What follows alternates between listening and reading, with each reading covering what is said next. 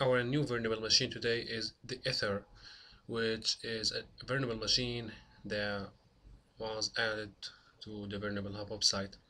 And I will add the download link for this vulnerable machine in the description of the video.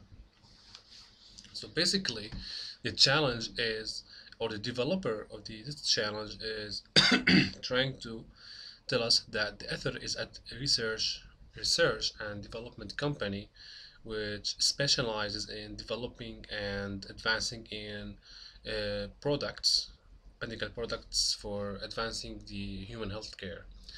Basically, the Ether company recently has developed some kind of drug called the elixir that which it claims that it will um, changes the human welfare into the better. So basically, our challenge is to figure out that this claim is bullshit. Okay, and the company or the company here is trying to develop a product which will cause so much harm to the human welfare.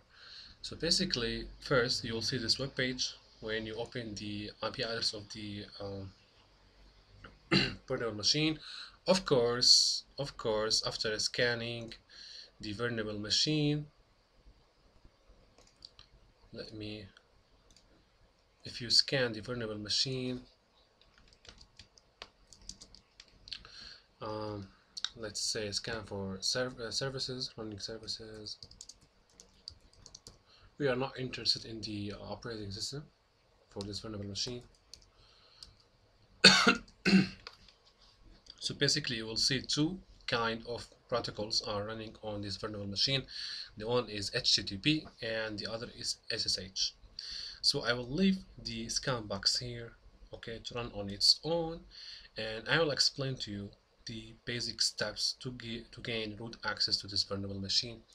So first, okay, so here you can see the SSH port and the HTTP port. Okay, so let's close this.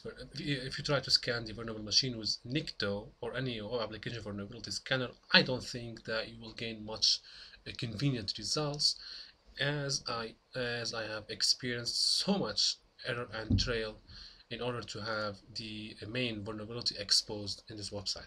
So basically, let me, okay, let's turn off.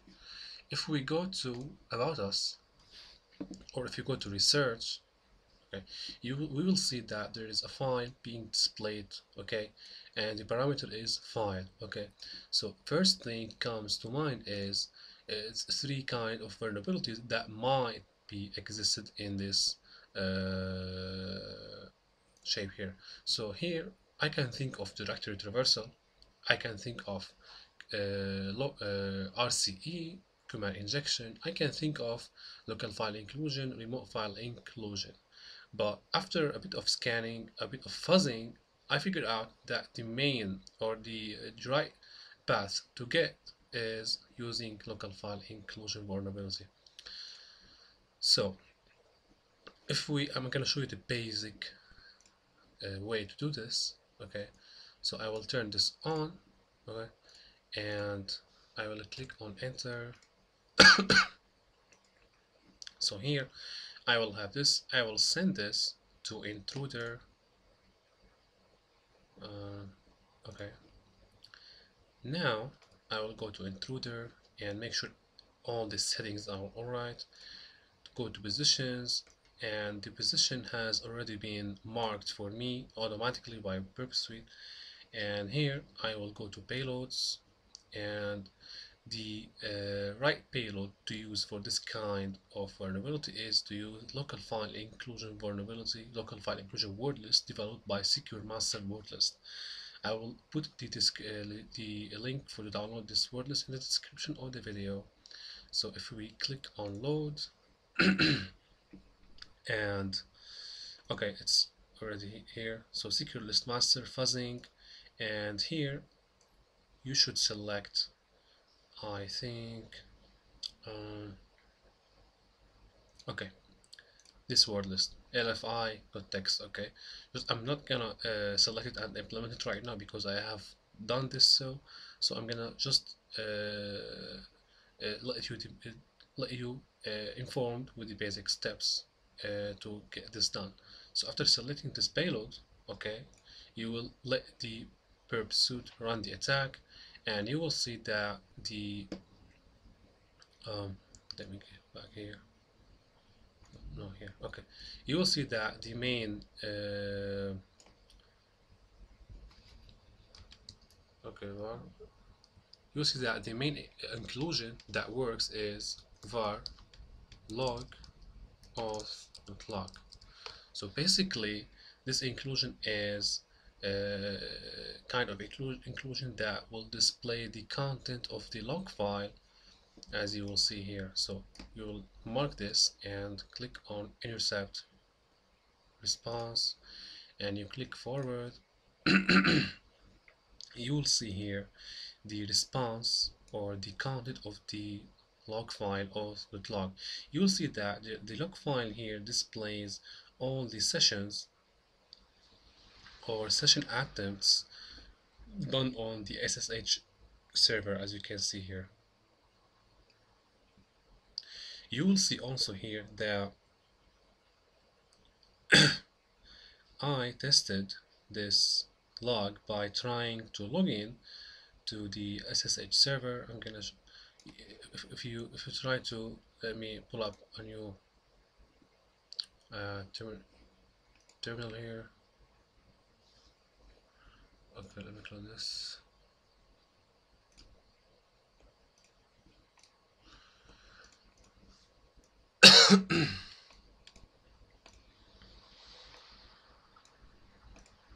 What's going on? Okay, so if I try to SSH, for example, root,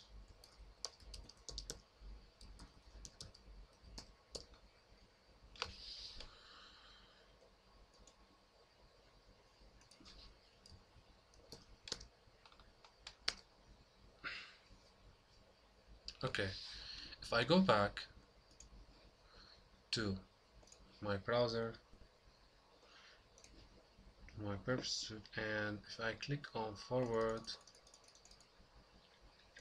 okay, going back here again, and let me display again the content of the log file.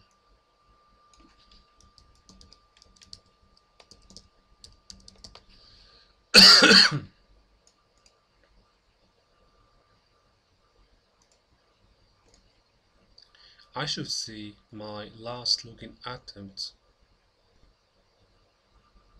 Okay, here we go. As you can see, connection closed by 192.168.119.129.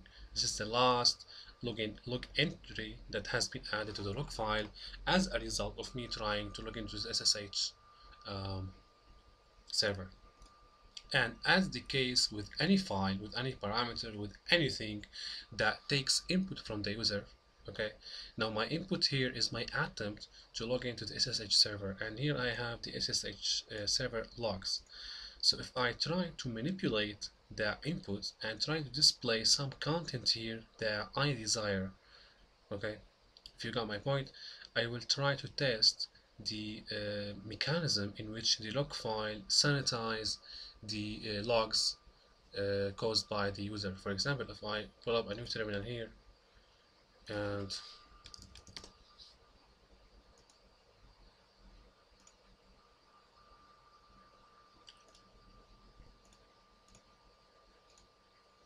okay,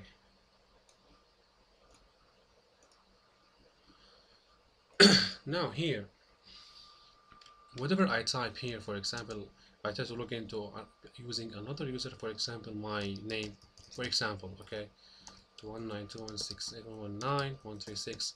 This login attempt is taken as an input and is logged in the log file in the vulnerable server. Okay, so if I try to poison that input, okay, and let the log file take some kind of input that will be beneficial for me.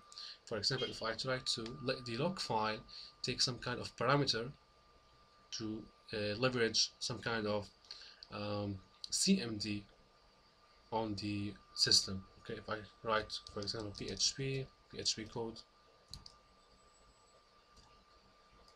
first SSH, PHP, and I will try to get Opco system.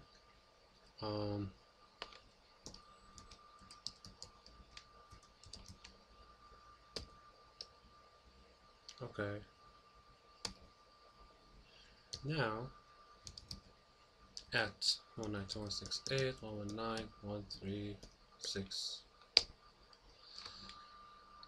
Oops, we forgot the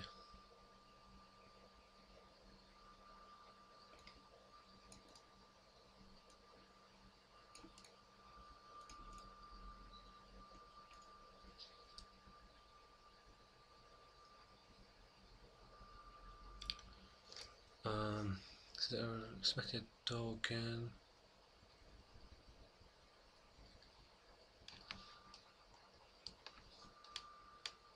Okay. So if I go back here,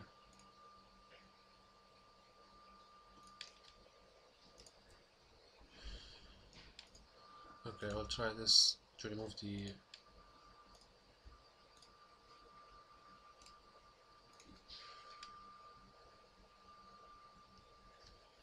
what's the problem here?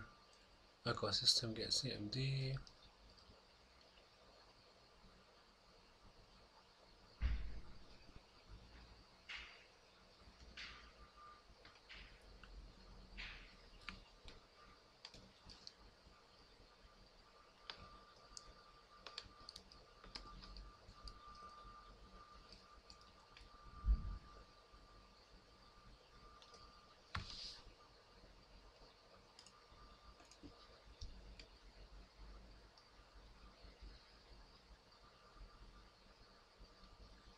I try to put quotes.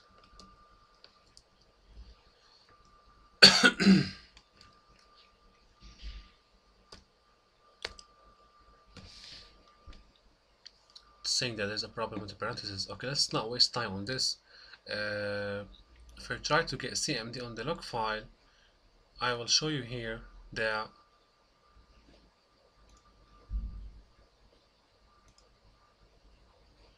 if I click on forward, okay, now here if I click on enter, I will show you how we can leverage this. Okay, now after we saw that the vulnerable inclusion in the log file, we can spawn a CMD on the vulnerable machine by poisoning the log file with a PHP CMD, as you can see. Now, for example, you will see that I used some kind of Python script or Python reverse shell in order to connect back to my machine. Okay, while after you have to write this reverse shell in URL encoding, so you can visit URL encoder here or decoder and encode your Python script to be URL in the URL language. You can use the many and various scripts. For example, you can use Perl script, Python, PHP reverse shell, whatever you see convenient. You can use it for the command injection vulnerability. Of course, you can try to use, for example, if we type ls, okay, and we intercept the response,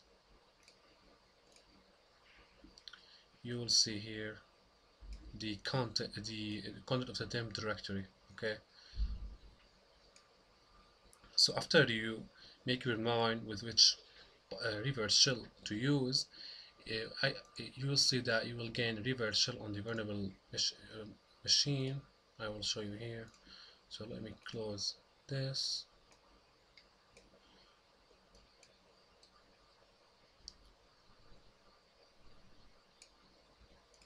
And I think let me use, okay, now here I got a connection back from the vulnerable machine. As you can see, after I set up my listener on my attacking machine, and as you can see I got a reverse shell connection. Here I listed the content of the directory file, temp directory, and I saw a Python file which seems to represent the log file being stored on the system. I run this file as sudo, and I could run the file as you can see here.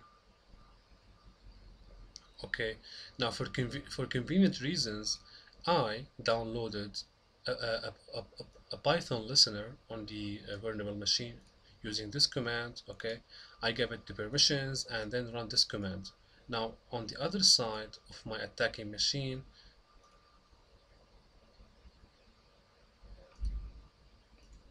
because I feel comfortable using and dealing with Python shells, so here I connected to the vulnerable machine using my Python script, and here I got the same session running on this box. This is the same session running on this box, okay, but the difference is here I have a normal shell, netcat shell, here I have Python shell. Okay, so here I run this file as sudo, and as you can see here, the file is giving me choices to select which log file I want to display. So previously I saw that this log file is vulnerable to poisoning, so I select to display the content of this file, and I piped the output to run the Python script, which is bind2.py, which is another Python script that listens on other ports to connect back to my attacking machine in another box. So surprisingly here, let me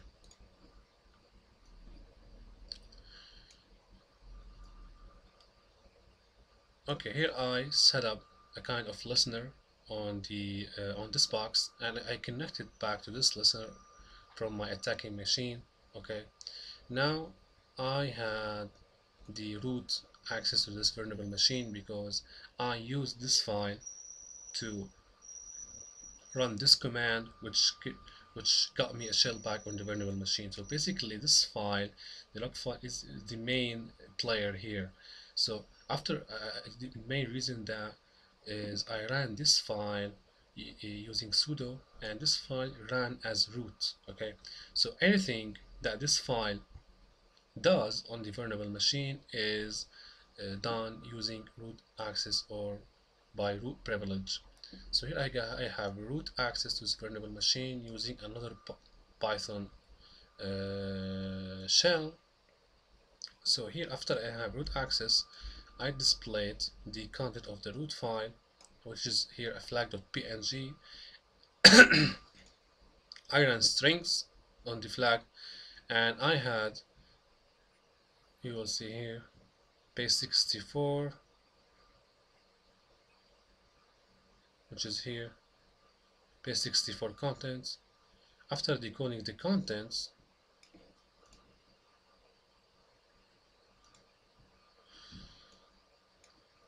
let's maximize the screen.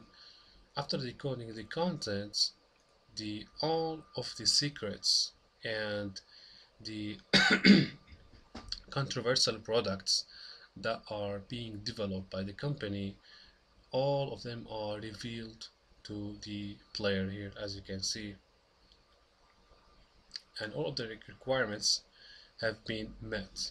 So the main objective of this vulnerable machine is to figure out what the company is up to. So basically that's it. As you saw, it's very easy. Just you need to know how to use Python, PHP shells, reverse shells, and dealing with log files and sanitizing or unsanitizing log files, taking inputs, etc.